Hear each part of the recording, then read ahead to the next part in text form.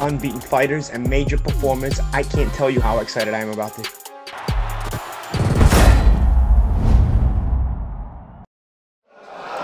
Go on, Buffer, yeah. What's that? Give Baconhead a shout out on me. Hey, everybody that's watching, Michael Buffer, the man here. Smash your dog. Yeah. And he had a great press conference too. Yeah, thanks, Liz, mate, Buff. Thanks, mate. Thanks so much.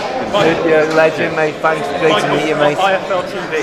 Wow. How are you, sir? I'm well, thanks. Are you feeling good? Are you feeling good? Still get excited about these big events? Do I still what? You still get excited about these big events? Oh, absolutely. I'm a fan. And you know, I think we have this card Saturday night. It's a great card. They have great fans here in Liverpool. You know, they're loyal. They're leather-lunged, and they come to watch and they come to cheer, and sometimes they come to put the heat on somebody that doesn't perform as well as they should. So you know, there's no doubt that they have great fans here in Liverpool. So you've been doing this for a long time. How long do you think you're going to? Call me an old geezer. No, not at all. How long do you think you're going to keep going for? And where do you get? Well, you know, what inspired you to get into? I mean, realistically, I'll be 74 this year. And you know,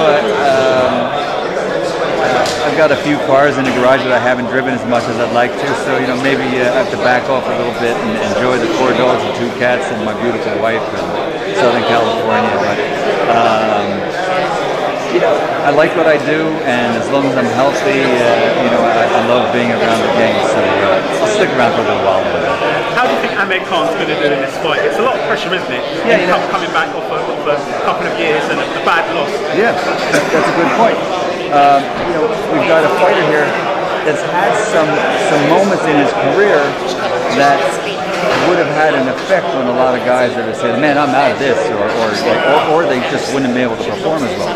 In his last fight 2 years ago, he probably technically shouldn't have taken the fight, only because he had to give the other guy, you know, when they stepped into the ring, it was probably a 25 to 30 pound difference.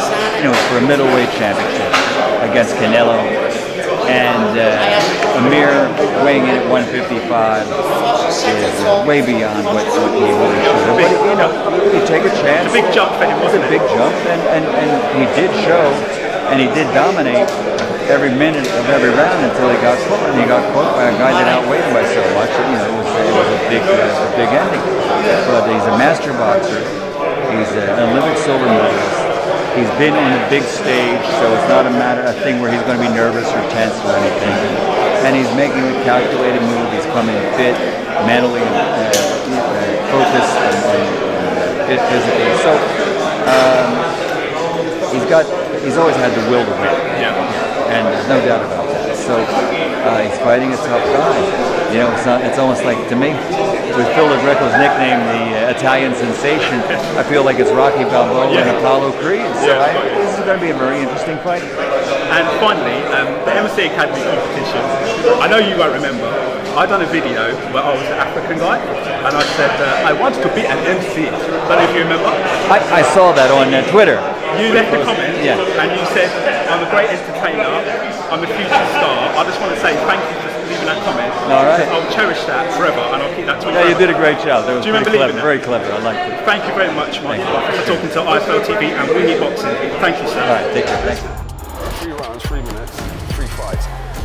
Unbeaten fighters and major performers. I can't tell you how excited I am about this.